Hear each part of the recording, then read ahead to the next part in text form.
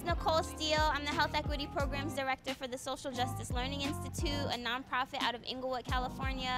I'm an Inglewood resident, I'm a South LA resident, and we're here today at LA Southwest College for Wondalunch. Wondalunch is an amazing day, just full of community serving each other. We grab a whole bunch of volunteers, a whole bunch of partners. Today we've got Crystal Stairs, we've got Wonderland Records, we've got Support and Feed, Congresswoman Maxine Waters in her office, Levitt Pavilion, and we're all here just to serve the community together. We're giving out produce, we're giving out Pampers, we're giving out coconut water, and all kinds of goodies that people can use right now, and some things that it's hard to get your hands on, just to make sure that people feel loved and know that they are supported by their own community.